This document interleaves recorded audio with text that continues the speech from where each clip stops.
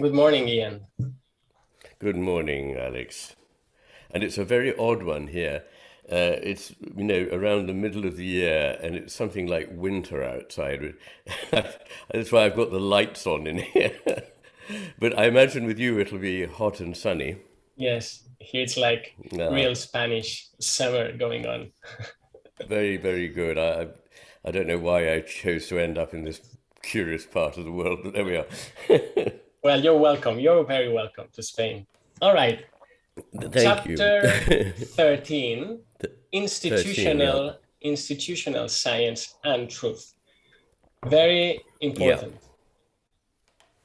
Yes, it's a somewhat different chapter from the others because in the others I'm really saying what are the hemisphere correlates of different ways of thinking or appreciating the world. Whereas in this one, I'm not so heavily reliant on the hemisphere hypothesis.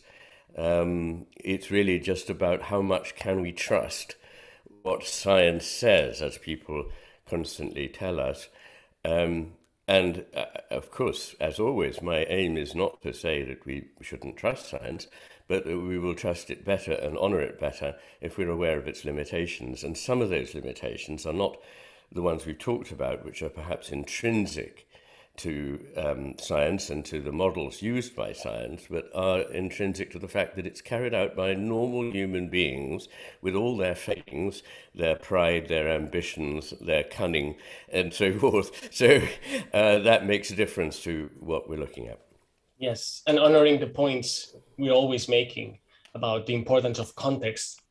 Of course, if we're talking about science, we should talk about the context in which that science takes place. And Exactly, yeah. exactly. Okay.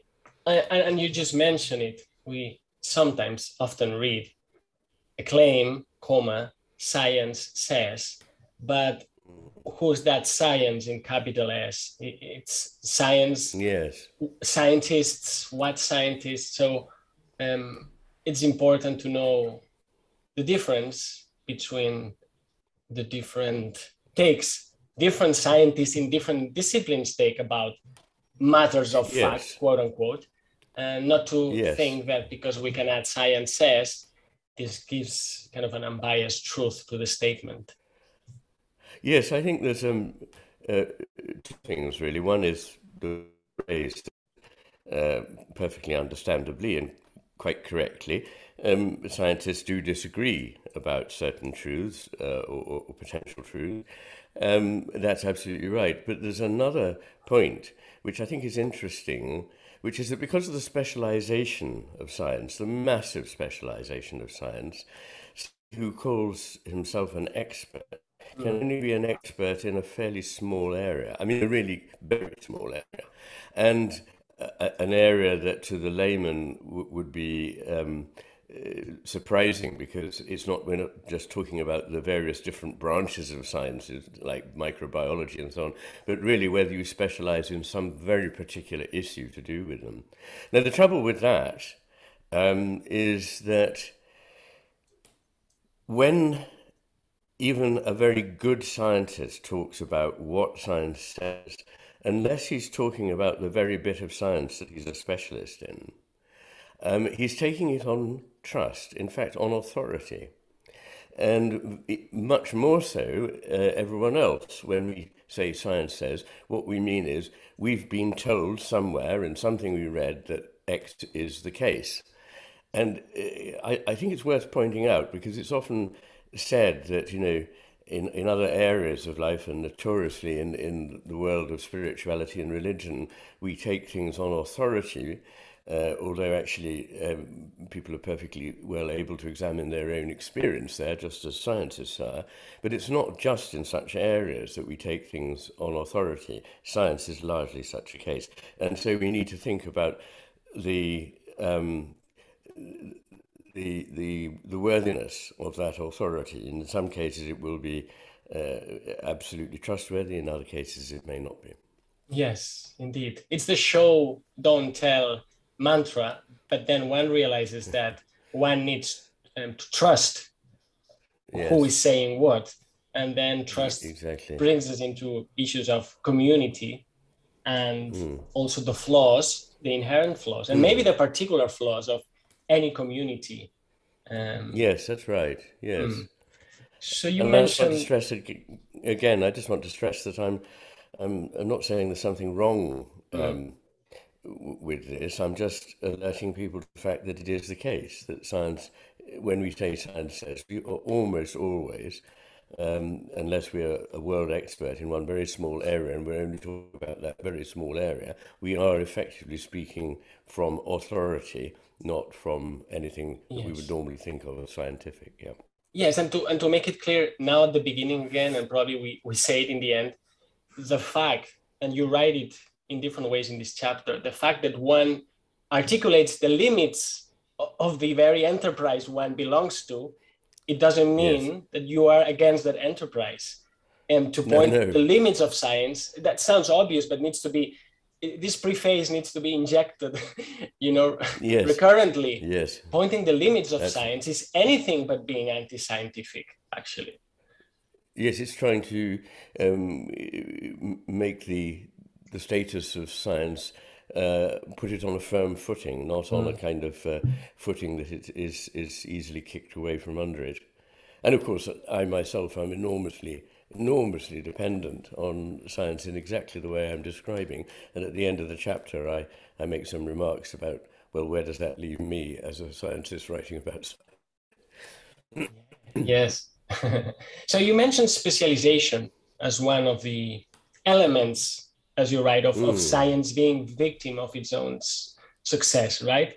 And before we move to others, I wanted to briefly dwell on this distinction you make between specialists and generalists, and this funny observation that generalists obviously welcome the specialists because they draw on their material, but specialists maybe not so much. They may not value the work of generalists so much. And your book is a great example of going to the details, but also sewing them together in a kind of great synthesis. So it's commuting between these two poles. I hope so. And I think they're both important. But as you say, the generalist can see the point of the specialist, but the specialist can't often see the point of the generalist, even though, as Schrödinger says, the whole point of doing the science in a specialized area is to be able to answer the big questions.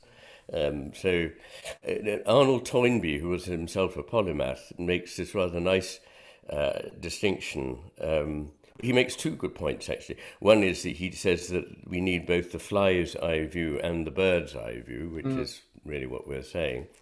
And interestingly, of course, I should say in passing that I have often said and will continue to say, because it's true, the hemisphere seems to be aware of the need as the left hemisphere does, but the left hemisphere is not aware of the need for what the right hemisphere does, because it doesn't see so much. And the other image I like in Toynbee is this image of the Japanese house, Yes. So that instead of there being rigid compartments in science, it should be possible to be able to move the edges of these compartments around in a rather fluid way, as you can change the inner construction of a Japanese house. I think that's lovely because in a way we need the structure that gives divisions, then they're necessary and have to be, but it's also important to be able to unite them at times. So it's this, again, the coming together of union and division.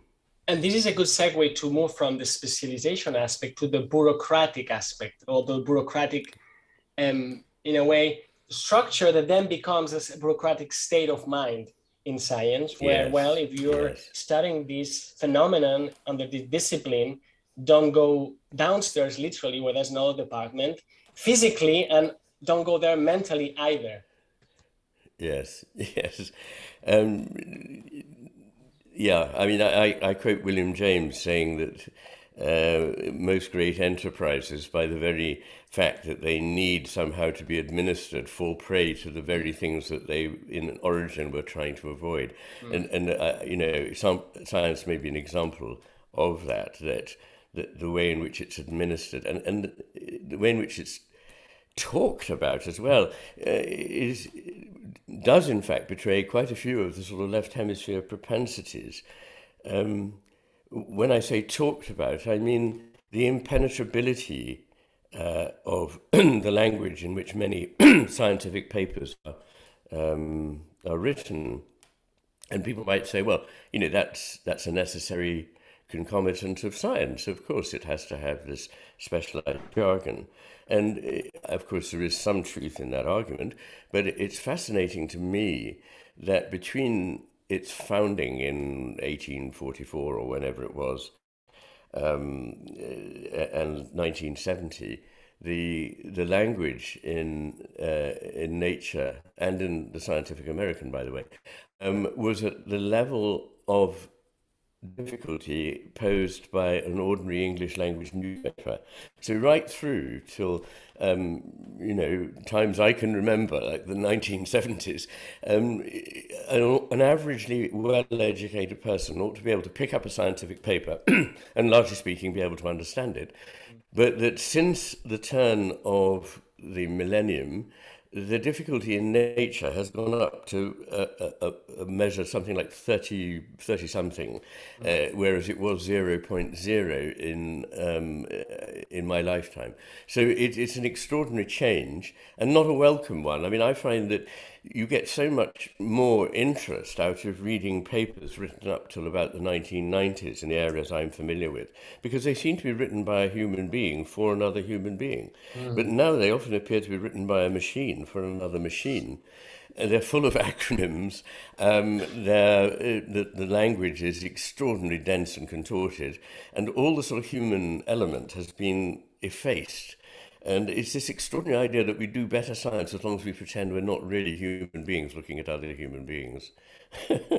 Well, and we could dwell on some kind of entertaining aspects of it, but not very long, in the fact that there have been some papers written by machines that have actually made it to journals. But that's more like the entertaining hoax business of, mocking the system's holes. We must come on to that shortly, yes. But before that, you make a distinction, and I always like your distinctions, your precisions. Well, no, because we've discussed precise is to cut before. Let's say I used to say precise, but now I'm also accuracy. Yes, I'm mending my vocabulary here. But you make this distinction. I do, yeah, between dissemination and exposition of ideas with respect to journals, yes. And this also has to do with books and the fact that, well, I'm not based on any statistics at hand, but that and when we say read, it's perhaps the general population, but certainly academics and certainly students, we read less and less books and more specialized papers. And also we don't write books.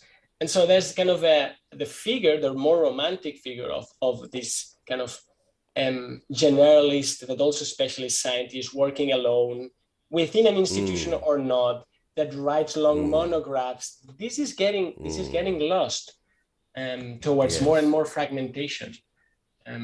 Maybe it's inevitable. Maybe it's inevitable, but at the same time, that we should balance. We should balance both tendencies, probably. Well, ideally, I absolutely agree we should. I don't think it's inevitable. I mean, I make the point that, largely speaking, the influence of great scientific giants like Einstein, Darwin, and Freud was through the books that they wrote rather than just through individual papers. Much the same can be said of philosophers, that it's their books rather than individual papers that seem to be important. But of course, in writing a book, you are actually connecting what you're saying, you're expounding it at length into a picture that makes sense rather than just giving a nugget of information. And you're helping to relate what you're doing to a broader field. But the reason I think it's not inevitable, but is a feature of the way science is now practiced, is that to write a book takes a long time. I mean, I speak from experience. And if I had depended on a payment from a university faculty during the time I was researching, I would have to have kept producing small papers all the time. That would have impeded the ability to write a long book, which requires fallow periods in which nothing very much may be coming forth, but stuff is nonetheless gestating. And The other thing I think is the pernicious effect of various measurements of impact of the pieces that you write, which depends on the journals in which they're published and how many people read them and so on.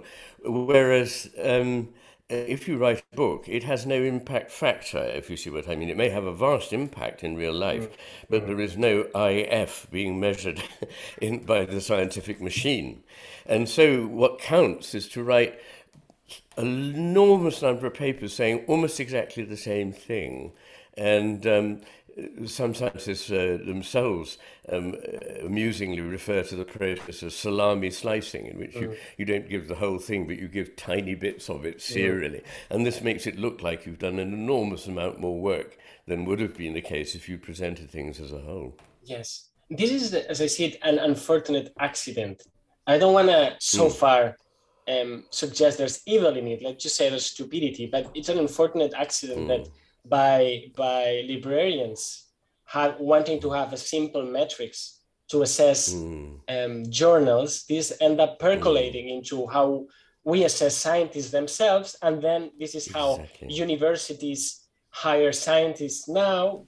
And this is a strange wheel where, and I've also said it and wrote it in the past, and of course that doesn't make many friends, but that in a way, we enter this rat race where we want to publish in high impact factors so that we can apply for grants, so that we can get money, so that we can buy expensive machines, so that we can generate data, so that we can publish again in these high impact factor journals. And all of that because of some simple things that went slightly wrong, and now they're in the whole culture of scientific institutions. Yes, and that illustrates another point that's a very broad point that goes even outside science, that very often I think where there's a tendency for people to think there is some kind of very cunning plot being hatched, that actually the people who are running, as it were, the scam are themselves the victims of the same situations. I say about management administration. It's not like they're evil geniuses who are sort of trying to control us. They are themselves controlled by the machine they made. It's a sort of Frankenstein's monster.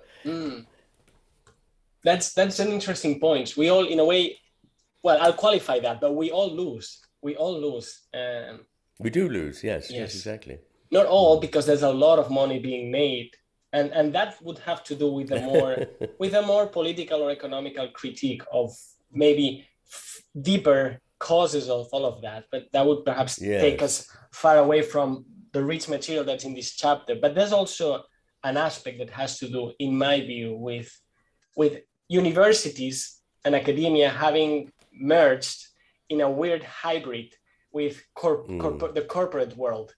And so we don't really know what we're doing as a university. Are we a business with kind of measures that every 3 months we need to share with the administrators? Or are we these kind of pursuers of wisdom, in a way, detached from the concrete constraints of the world? And this hybrid is rather Frankensteinian as well, in my view. Yes, you're entirely right, Alex, yes. It is a worrying factor. And we'll talk about the way in which economics plays into this mess when we come to talk about the journals and how they select some of the people that they publish. So should we move on to this section in your chapter entitled How Reliable is Scientific Evidence? There you put forth some examples that are very pertinent to the book itself. You talk about neuroimaging, for instance, as a way to know what's going on in the minds and in the brains of people. Yes. I mean, I talk broadly about issues like replicability and so on, and no doubt we'll talk about them. But there are a few points to be made about neuroimaging specifically, that because it concerns me so closely, that I just want to make. That there's a sort of seductive idea which is promulgated by the publication of beautiful many-colored images of a brain. You could almost hang them on the wall. And what one appears to be able to see is the brain in action, doing whatever it is. This is a terribly simple idea, and it's misguided. Let me say, there are a whole host of reasons why this is not straightforward. I mean, looking at the picture, for example, you see only tiny peaks of activity, and what you see depends on the level at which you set the threshold for in the scan. So that, obviously, if you set the threshold very low, you'll see activity in the brain all the time everywhere, which is not very helpful. But the alternative is, as Elkanon Goldberg has put it, that it's rather like Noah trying to imagine and deduce the landscape of Mesopotamia after the Great Flood by seeing 2 or 3 peaks sticking up out of the water. There's a whole host of reasons why even that is not straightforward. The first is that it's difficult to know what one's seeing is inhibition or activation. So each of them may show up as lighting up on the scan. Related to this is that the more effortless it is for the brain to carry out a particular task, the less you will see anything lighting up. Less effort shows lower activity. So if you ask a bit of the brain that is not used to doing something to solve a problem, it will light up very brightly because it's having to make a great effort. But that doesn't mean that that is the place that is best equipped to be carrying out the task. And aside to this, people with higher IQ have lower activity showing in the brain. And people, obviously, conversely, with lower IQ show higher levels. So this is an area of constant confusion.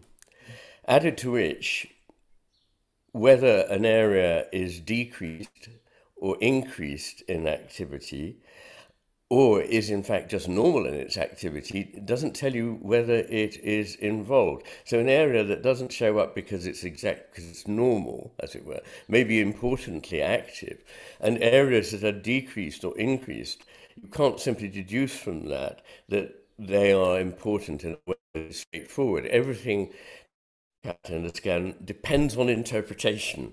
So it's not a kind of wonderfully objective, squeaky clean way of seeing what's going on in the brain.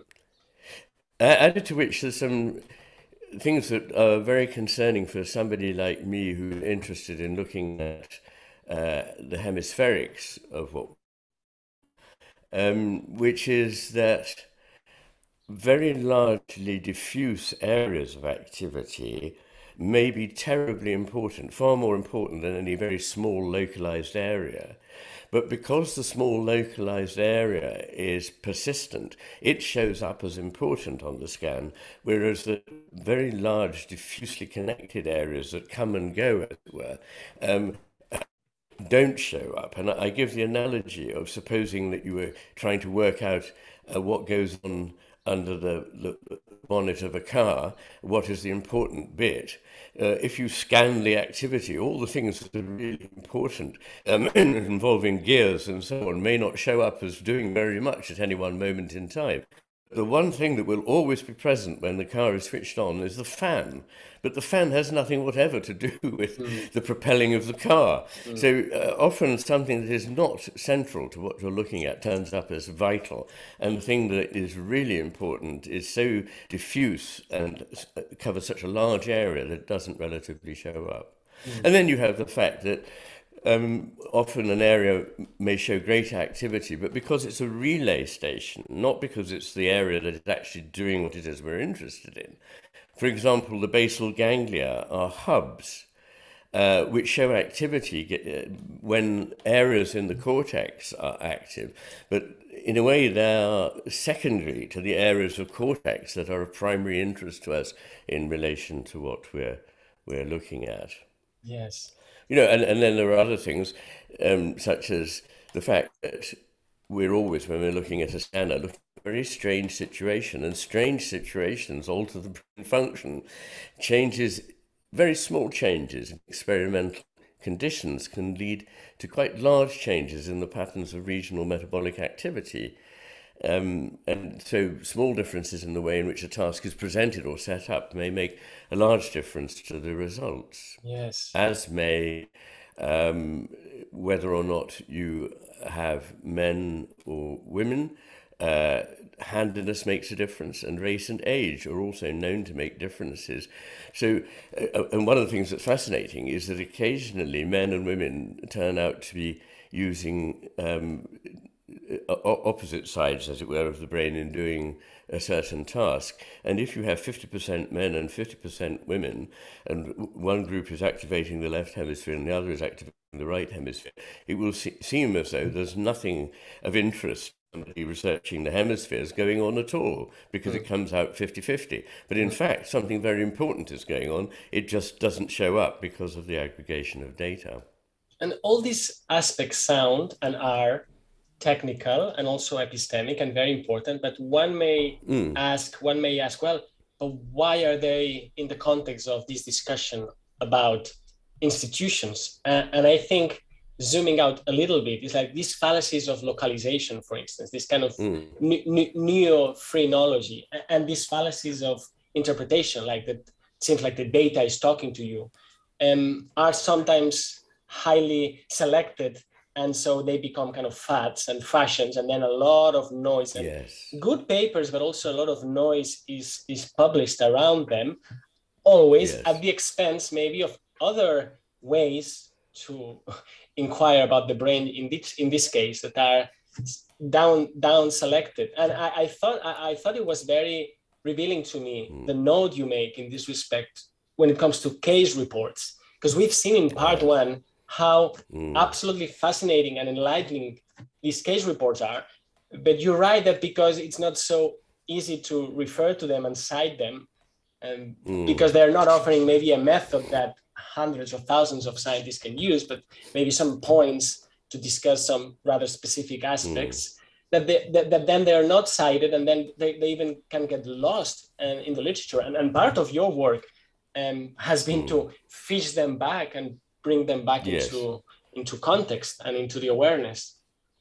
Yes, that's right. What I think you're referring to there is deficit literature based on injuries, strokes, and tumors, and so forth.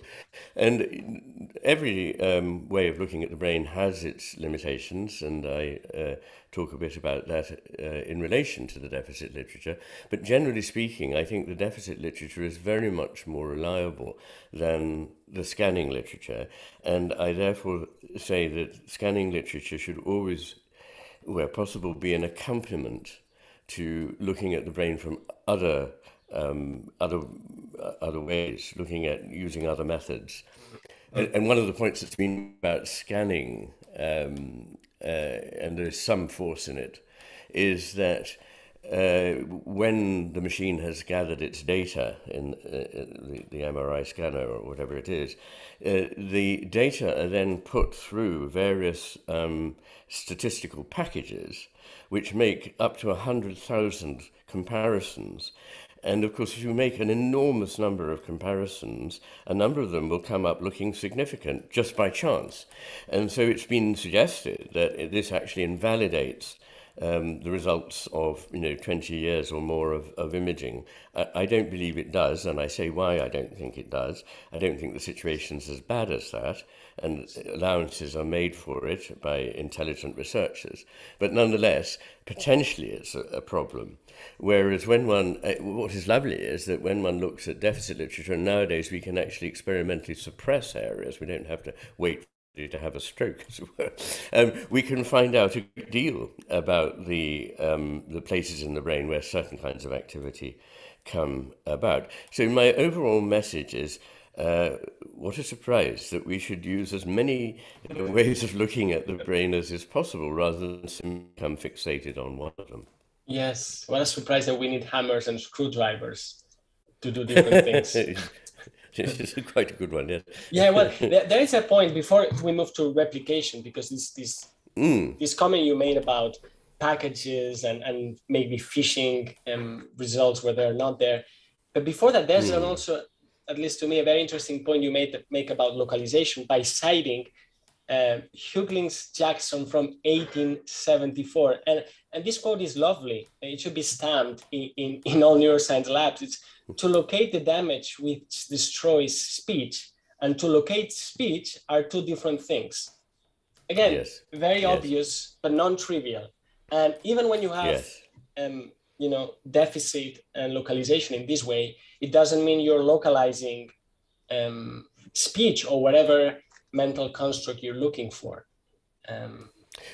Whenever you're looking at a complex system that has a number of parts and it's, as it were, relayed between parts, you can't necessarily assume that the bit you're looking at is the crucial one, which is really a point I made earlier. But that's why we need to make many comparisons and many kinds of studies. Yes. I mean, it just reminds me of genetics and, when people found the gene for, if I can turn it off and turn it on and the thing appears or disappears, it must be that love was in that genetic sequence. But it's a complex system, so it was probably there and everywhere else too, or in many other places at the same time. Yes, and in our last session, we talked about the ways in which you simply can't jump from a gene to a certain kind of action or result. Yeah. So let's move to replication. And maybe let's start very simple, because I realized by reading this that we know it's very important, but maybe to some readers or listeners, they may need to be, again, explain why, if you find the results with all the proper methods and even the scientific method in place in a lab, for it to count as a scientific result, and that comes from Boyle many years ago. This needs to be now shown somewhere else that it's not your lab. And that's not because we don't trust you. You may have done everything correctly, but replicability is the stamp that the phenomenon you found, in a way, still holds as scientific. Then it could be shown not to be the case and so on. But that may not come as that obvious, that you need to show it somewhere else too. Yes, that's right. We're talking about reliability in a way, that we can rely on this result, and it's really very hard to rely on a single result. But it's like everything else, it's a gradual process. It's not a black or white process. Something becomes more reliable as it's replicated more, and it doesn't necessarily become less reliable if sometimes it is not found, because we know that life is not cut and dried in this way. So somebody may try to do the same experiment and not get a result, but that in itself doesn't say that the first one was wrong. It just casts quite a big question mark and suggests that we need to do more research. So being able to find that you can't replicate a result is every bit as important as showing that you can replicate a result. And yet there's something sexier, if I may put it that way, about finding a positive result, which means that positive results tend to be published more than negative results. So often people replicate something or fail to replicate it, if you see what I mean. They do the same procedure but don't get the same result. But that can be stuck away in a drawer somewhere and never be brought to light. So, and yet it's very, very important. One of the things I was shocked to read, but not altogether surprised, was that in the old Soviet Union, and I think in China up until very recently, it was impossible to find negative results published in the literature. Always there were positive findings. And of course that in itself skews what you're looking at. Yes.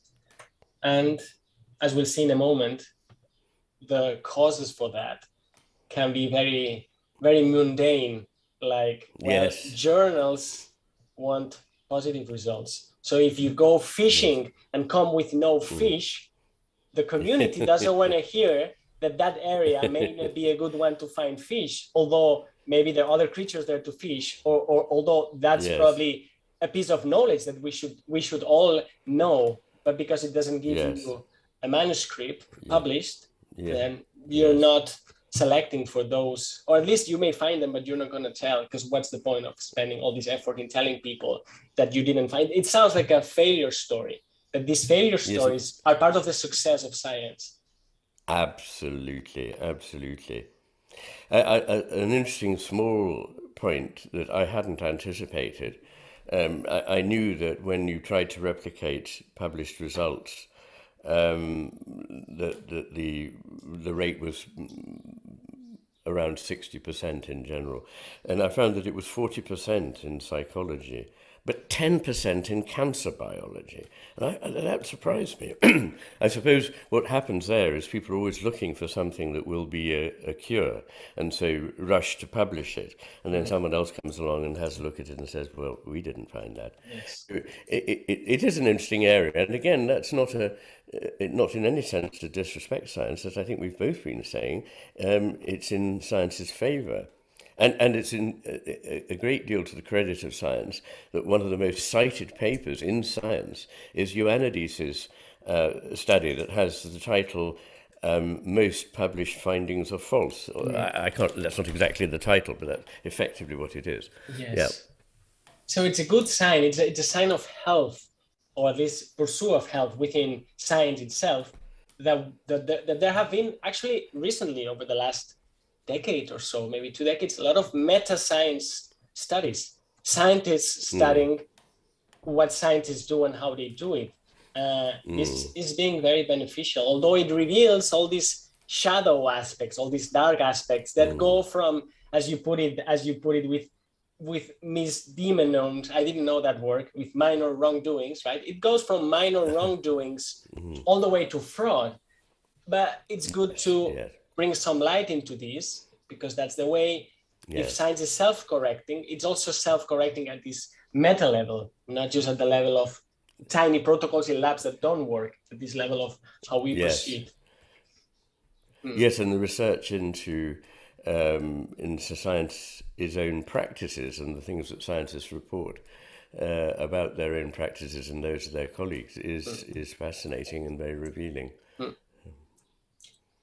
Let me mention something that's related to replication, but it's not quite that. It's not replicability, but reproducibility, which sometimes can be confounded. And it's maybe a minor point, given the many things you write in this chapter, but because we are using more and more expensive techniques, that means that, and that means that too often, another lab could not even run the experiment, because the expertise and the technology. I mean, if you think of CERN, that's the most incredible example. Well, you're not going to have 20 particle accelerators all over the world, and I'm sure they're doing a great job.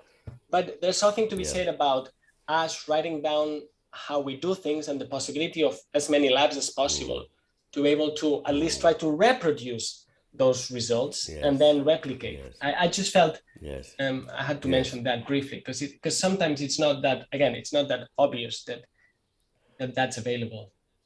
No, it's a very good point, Àlex, and there's so much research depends increasingly on rare and very expensive setups of apparatus. We can't necessarily rely on it being easy to reproduce an experiment. That's quite right. Yes. Now, a big point that comes from all of this, which I think it's also the beginning of your chapter and towards the end, and it's very important again, is that, well, when we point to these limitations, some may say, well, we're either talking about kind of these minor wrongdoings, and that's fine, and in a way, who cares? I mean, we know we're not perfect, or that will be black or white, or we're talking about cases of fraud, and these you have everywhere, and when we caught them, they're punished as they should, but that's not really science. But this gradient is not, again, black or white, in the sense that that in pointing the limits of science, they should not be easily dismissed as either like hardcore corruption or just some ingenious errors. There's a whole spectrum of misdoings that, well, are hard to exorcise, I would say. Yes, there's both the fact that there is a range from minor misdemeanors, as you say, which might be simply leaving out things that don't quite fit, but you don't know what to do with them, but really ought to be reported nonetheless. to outright fabrication of results. And there are some stunning examples emanating even from very respectable scientific institutions, and I talk about those there. But the other thing that you touched on is really the way in which to react to this. And I'm afraid that quite a lot of science just takes it as somebody who's anti-science or science bashing to bring up these points, and that really we should ignore them and just say, well, science is always doing a very good job. I think that's the wrong response. I think the response is to take it very seriously and to see what it is we can do to minimize these bad effects. What those things are is, of course, very interesting, because there's a whole area to do with publication. Maybe we should talk about that a bit. You know, how things get selected to be published, the nature of journals that are now predatory, and so how do we know whether we can rely on a certain finding and so forth? Yes. I think a lot of people have this idea that somebody does a research, they then send it to the editor of a journal, who then picks somebody who is the perfect person to review this, and there is a fair judgment made, and then the thing either gets published or not. But even before we come on to predatory journals, there are many problems here. As Richard Smith, who was the editor of the BMJ for a long time, said, who actually is the perfect reviewer? Is this person somebody who is in your field and is equivalently knowledgeable, in which case they're a direct competitor with you? It's certainly not unknown for a reviewer to press an article to give them more time to produce their results first, or simply to, in certain cases, simply to pitch the ideas. And write them up as one's own. I mean, there's some staggering examples of that there. But also, people are over-influenced by big names and big institutions. And one thing that everyone should know about is the study done by Peters and Ceci, where they took, I think it was, I don't remember how many, but it was a sizable number, about 18 or more papers that had been published in reputable journals, had them retyped and put under names that were made-up names from institutions with names like the Plains Center for Human Diversity or something like this, and they were sent in to the same journals. And I think there was only one or two cases in which the journal actually noted that this was something that they'd already published. In almost every case, it was sent to reviewers, and I think only one out of the, whatever it was, number of papers was accepted as worthy of review. All the others were said to have huge mistakes, made it not even worth rewriting the paper or asking the person to revisit their data. It was just impossible that this could be worth publishing. And that, don't forget, these are all papers that had already been published in those journals. That is a fascinating finding. Yes, there is a fascinating ecology of conflict of interests and confusion that it's sometimes revealed. Maybe it makes headlines because it's spectacular, but sometimes revealed when somebody decides to do this kind of cheeky probing on the system. But we, and when I say we, it's, well, some of us who are engaged directly in writing manuscripts and sending them and so on, we live this every day, and it's very normal. And at the same time, you could say, well, that's human nature. Yes, but if we're describing how reliable science is, and we believe that science is one of the most reliable paths to truth, then all of those things should be very present, because, as you're saying, it's not like this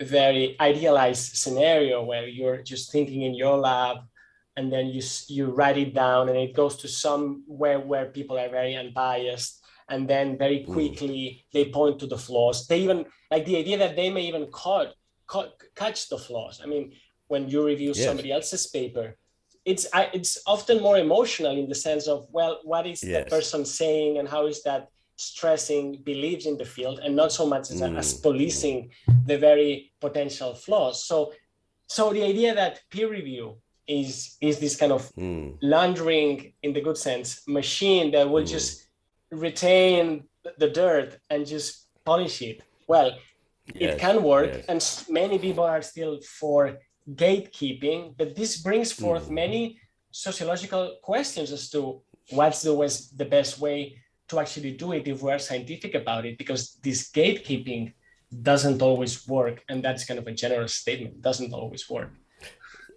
That's right, and leading into this is an issue we talked about before, which is the complexifying of the way in which results are presented makes it, by that very fact, less transparent to a reviewer who may not have the time to go through every single detail. And there are a couple of things there. One is the fascinating finding that reliability and replicability of results seems to be lower in the high-impact journals like Nature and Science than it is in some of the smaller journals. And the explanation for this, given by Flint and Munafo, is that somebody makes a breakthrough of a newsworthy kind. We found the gene for depression. We found the gene for schizophrenia. And this gets published immediately in one of the big journals. And then a couple of months later, a couple of studies that are use much bigger data sets fail to replicate this entirely. And they are not published in the big journals. They're published in the small journals. And there's a knock-on effect for the public, which is these big, high-profile journals with a big finding make the headlines in the newspapers. You know, in your daily newspaper, you find, scientists have found. But the retractions that need to happen later are not publicized. So we get a skewed picture of what's going on there. Yes, and, you know, if we could make this joke, if you publish a paper whose title is something like "The brain region for infidelity has been mapped and found," you know, everybody wants to click and read it. But if you would submit something that says, "Well, but things are more complex," it's like, oh, come on, don't bring this, you know, nuance here. I mean, we just want things that are disruptive, and then we start using all these words, you know, cutting edge and disruptive. But because we've been over and over saying that this matters, the matter with things is complex and subtle, and then subtle. But the question is then whether subtle and complex statements are, well, they're maybe not summarizable in a tweet or in a headline, and so they get less publicity. And in a world where this is important more than ever, and they go down the list and others go up the list, and this selection skews the whole ship, the whole big ship, towards some places and not others. That's right. And on the issue of whether or not flaws will be picked up by reviewers, there is a staggering example of a sting set up by some scientists that submitted a paper in the area of chemistry, which they say anybody who A-level chemistry, that's the sort of thing in this country that people do around the age 17 or 18 at school, should be able to see that this is flawed. And it was sent to 300 journals, and half of them accepted to publish it. And there were only a few cases out of the 300 and something in which people pointed to being some reasons for skepticism, but half of those nonetheless accepted to go ahead and publish the paper anyway. And it was from a man whose name was very obviously made up, something from an institute of science that didn't exist. It is extraordinary what goes on. Yes. But even more extraordinary is deliberate gaming of the system, which perhaps we should talk about a bit. Yeah, so again, it goes the full range, because you can have predatory journals or conferences, as you also put some instances in the book. That would, and this happens to me relatively often. You get these obviously spammed emails that says doctor, and then sometimes your name is double repeated, Gomez, and then they say, given your expertise in, and the font is big and different, so it's clearly copied and pasted. We'd be thrilled if, you know, given your expertise in whatever neuroscience, you would participate in the International Journal of Neurology of whatever in university. This sounds funny, but some people would, you know, go along and even pay and go, or that's the same for journals, and then end up having all these papers, like tens of papers published in these nonsense journals. The same thing happens at the other side of the spectrum, I would say. Like, I think it's rather a shame that, sorry, go ahead. No, I think that in order to make sense of what you've just been talking about, we need to first set the scene for those who don't know about it. The idea of journals being open to the reader without open access. So the way publishing worked until quite recently was that somebody who was doing good research would send it to a journal, and the way the journal paid for itself was by library subscriptions, and in some cases particular individuals subscribing, so that the reader paid. And then came along this idea, which in itself sounds attractive, of open access, which means the reader doesn't have to pay. But the journal still has to be paid for. So how is it paid for? It's paid for by the person who wants the paper published. That may be that individual or the institution they belong to. Now, the trouble with this is it's obviously open to corruption to such an extent that there are many completely bogus journals that have very respectable names. I list some of the names. I can't remember them off the top of my head. But if I read those names, I think, well, surely this is a very respectable journal. And they are entirely predatory. In other words, what they do is they send spamming emails that you and I get, which they really ought to get somebody who, in my case, knows the English language slightly better. And it's obviously written by a rather good English-speaking Chinese person, but nonetheless, who are looking for contributions because there's a kind of unholy alliance. The researcher needs to be published in order to be promoted, and that researcher can simply pay to be published, and can pay a whole lot of journals to publish a whole lot of articles, and thereby appears to be an enormously prolific and accepted scientist. So this is a very, very big problem. Yes. And Jeffrey Beal, who he published a thing in Nature actually about this, which I quote in there about, he is a librarian at an American university, and he raised this point, and he found that he had no friends in fighting this battle, in that the universities wanted it hushed up as well.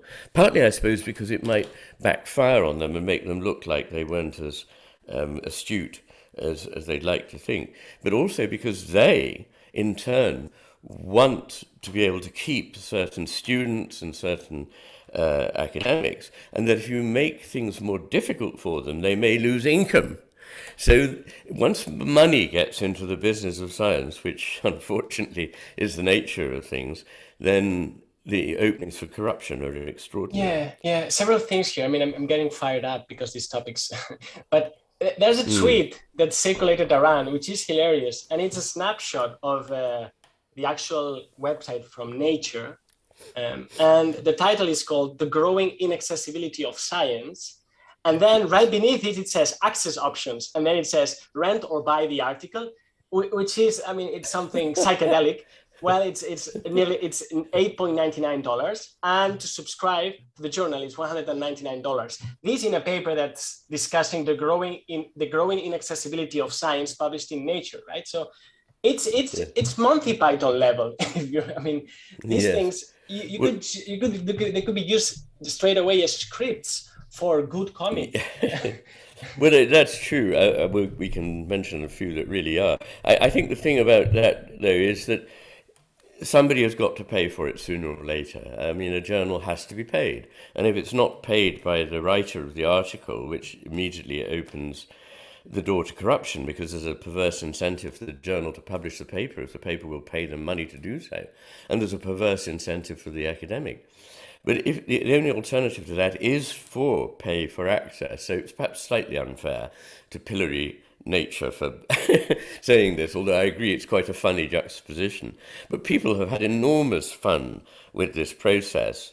And there are a couple that are worthy of reporting.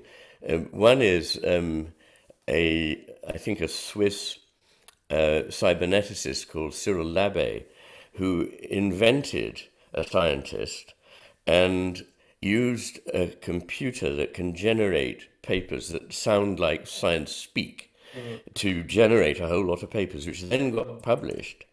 And he invented this author of the papers, who he called I Can't Care, Ike Aren't Care, which is presumably a pun for the English-speaking reader. And so prolific was Ike Aren't Care with these nonsense articles published in highly respectable journals run by outfits like Springer Verlag, one of the great, one would have thought, prestigious science publishers in the world, that he became the 21st most published scientist in the world, and yet he didn't exist, and none of the papers he wrote meant anything, which is really lovely. Yes. But one of the things I like best is I think an IT specialist from Australia called Peter Van Plew, who was so fed up with getting the emails, the predatory emails that you and I get, asking him to... they put him on a list for publicity purposes. They kept sending him things, please submit your article to our journal. And so he decided, in a moment of genius, to write an article of 7 pages, which simply consisted of the sentence, "Take me off your fucking mailing list," repeated over and over again. And the title of the piece, guess what, is "Take me off your fucking mailing list." And it even contains a wonderful diagram that looks like a sort of flow diagram in which the words "take me off your fucking mailing list" is put out on the page like a scientific diagram. Yes. And he was staggered to find that not only did they not take him off their fucking mailing list, but they said his paper had been accepted for publication. And they asked him just to make a few tweaks to what was it? Yes, to add some more recent references. So that's obviously a knee-jerk reaction by a journal without even looking at it. Just add a few more recent references. And a request to pay, which of course he didn't. Yes. Let me just here add, maybe this may cut the humorous aspect of it.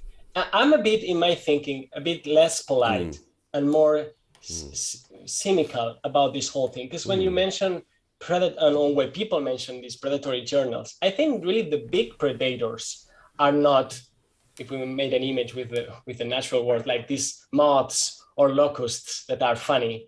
It's these lions and tigers. And these lions and tigers are really big publishing corporations. And I publish in them, and it's important for me to get the papers there. So in a way, I'm not 100% preaching with the example, but when you're saying somebody has to pay for it, well, the taxpayers pay for it. The taxpayers pay for the work of scientists, the salaries and the machines and so on.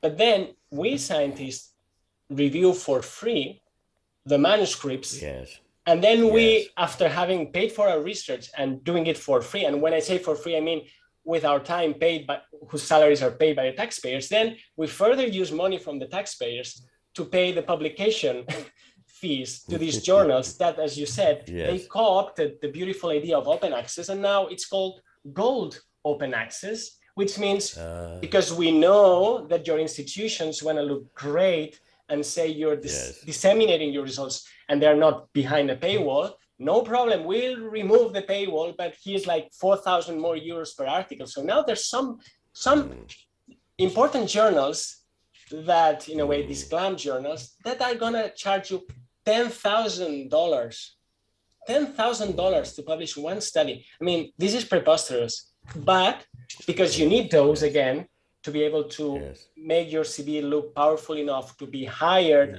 I mean, the whole scheme. So I'm just coming back to this to say, yes, and I'm not against companies making money. But the question is how much money they make, and and who's paying for that. It's as close to a scam as it gets, and well, that's how I see it, and it makes me a bit angry because in a way there are ways out. You can say, well, I'm not going to do it, but if you have students, and I do, well, they need that, otherwise they're going to be out of the system, out of the institutional science. So it's funny, it can be made funny, but it's also terrible in some respect. No, you're absolutely right that there's a very serious point there.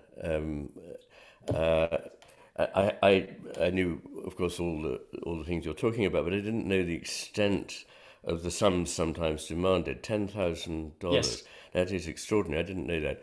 But obviously, as soon as there are people in the system who are paying these large sums for it, Yes. it corrupts the whole system for somebody Yes. else who doesn't wish to pay, but Yes. is an honourable scientist. Yes.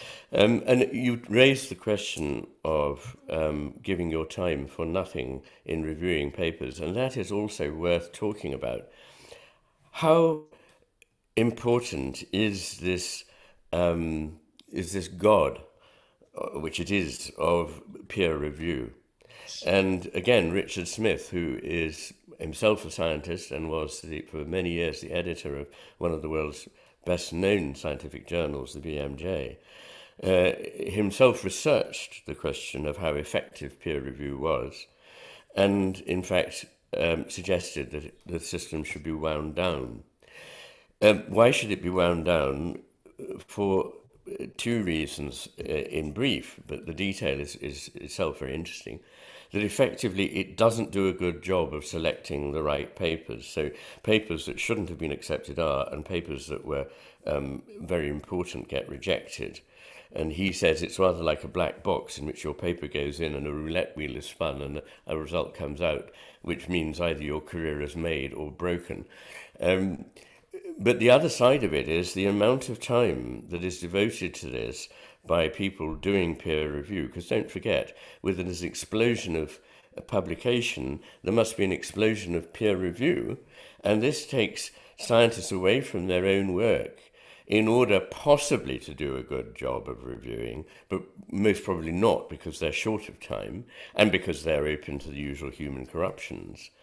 But it's also interesting that until about the 1930s or 40s, peer review was not part of the publication process. And interestingly, Einstein published many articles, but was only once told that his article would be sent for peer review, and he immediately withdrew it. Not because he thought there was anything wrong with it, because he simply didn't agree with this idea that somebody else would pontificate about whether his science was worth publishing or not. So what could be put in its place? And he makes a very sensible suggestion that the editors of journals can sit in a committee on papers and make decisions of their own. And he said papers that are missed by them will certainly be taken up by another journal. And if a paper turns out to be controversial, the journal will benefit by publishing some of the retorts and riposts to the original piece, and the system will work at least as well as the current one.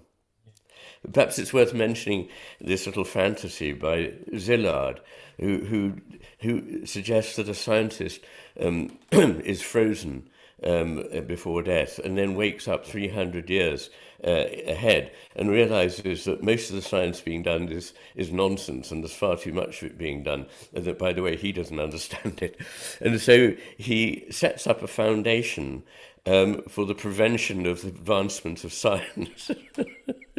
And basically what this is exactly like what happens now, that prestigious scientists spend all their time going to conferences in order to network with editors of journals that may publish their works, sit on committees to award, whether a piece is reviewed and published, but also prizes, and that by doing this they effectively mean that these worthy scientists will have no time to further their own work, and that the young will feel it very important simply to fit in with the ideas of their elders, which is already a stifling factor. I have seen this very, very clearly.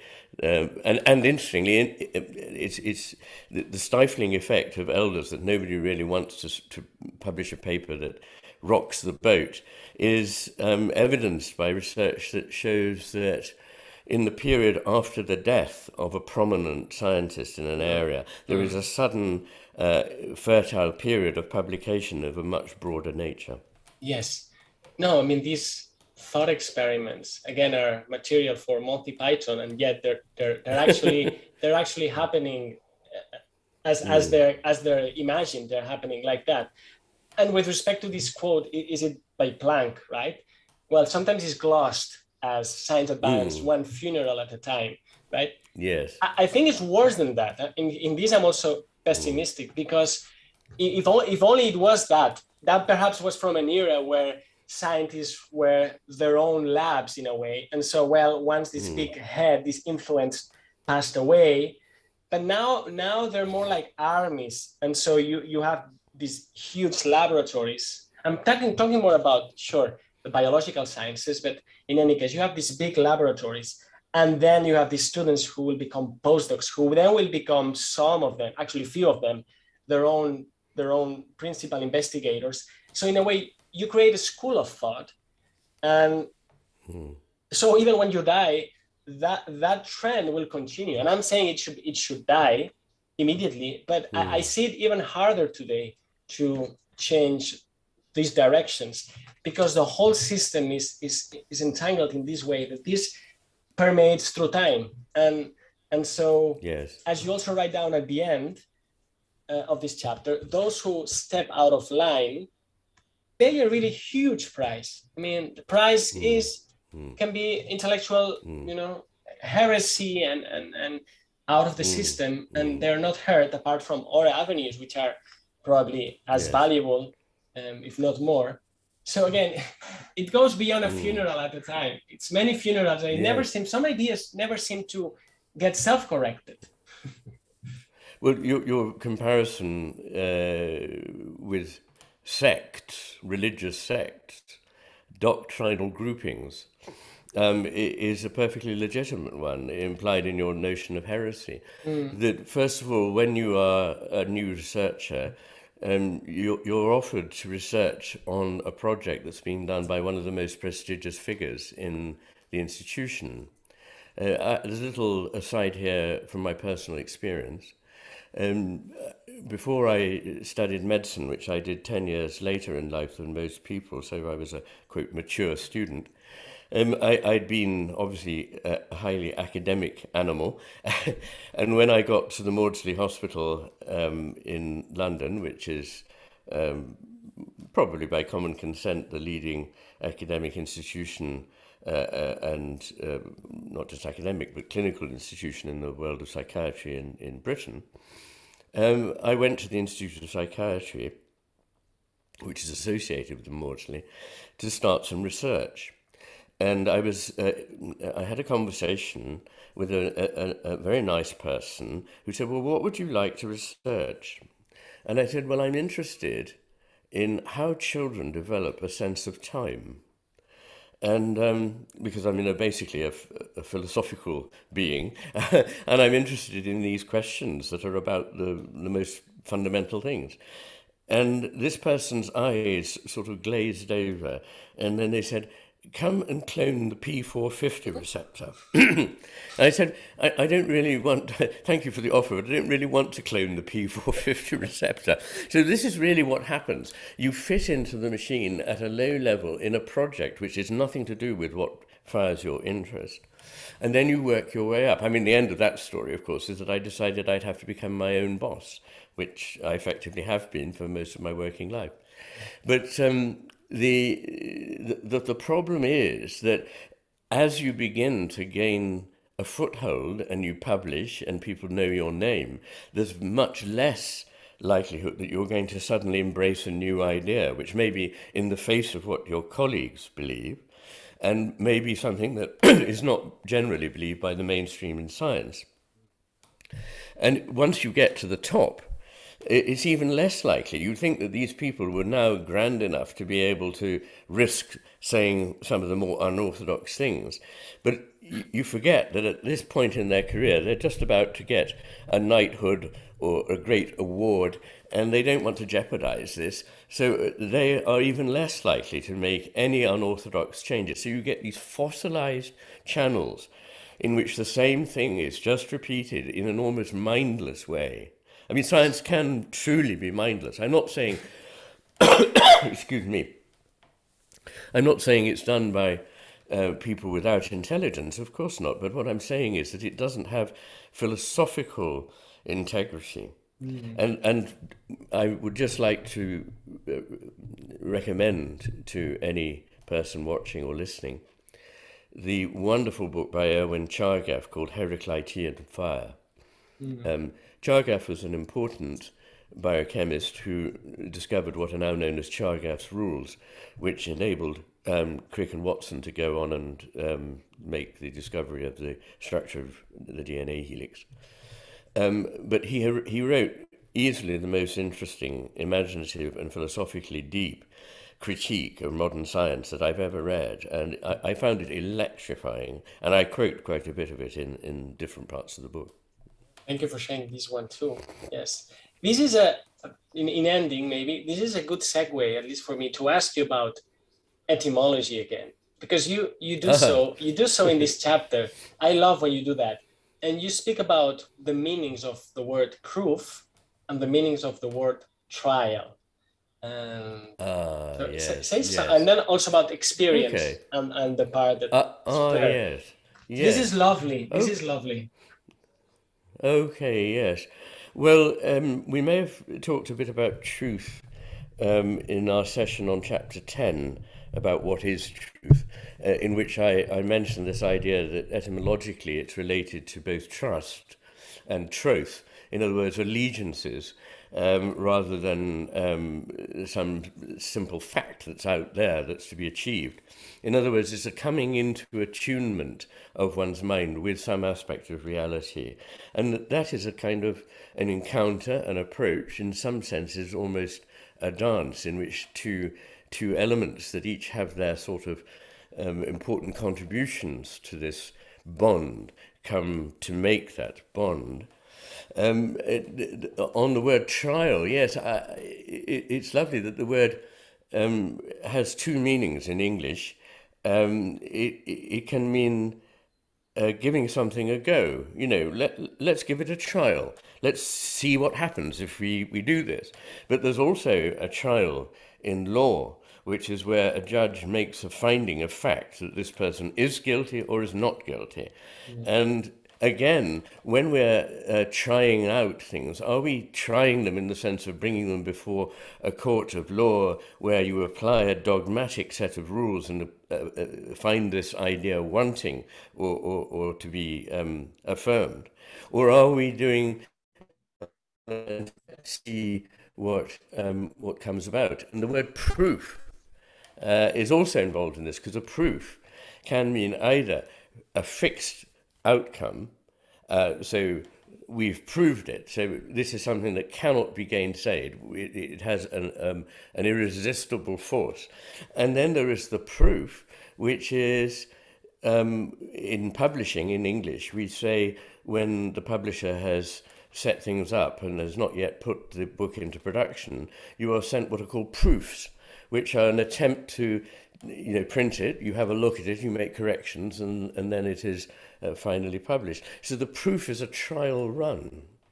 And in English we say the proof of the pudding is in the eating. In other words, the proof, not in a mathematical sense, but the proof through experience. And that takes me to the point about experience, which I think, if I remember this rightly, comes from an Indo-European Proto-Indo-European root, peri, which is the root also of our word peril, meaning danger, and is the root also through Grimm's law, the P becomes an F, the German Gefahr, which is danger again. So experience is something in which you risk something before life, before the world. You put yourself out there, you experience, and it is an intrinsically risky business. And then I quote, I think, Blake's wonderful thing about my mother groaned, my father wept, into the dangerous world I leapt. I think that's so beautiful in this era in which we're absolutely immobilized by fear that something will not be safe, that we will not be safe, that we simply protect ourselves against experience by our fear of anything that might expose us to risk. Exactly. And now maybe the final comment on this, to link it back to the hemispheres hypothesis, is that you write, we need to regain the strengths of the right hemisphere's anti-fragile idea of truth and proof. Yes. Yes, yes. Thank you. Yes, that is, I think, one way of putting it, which brings into play Taleb's idea of, I think, very important idea of anti-fragility rather than robustness. Yeah. Yes. Well, that's been fascinating, Ian. Good, good. Maybe we could end here.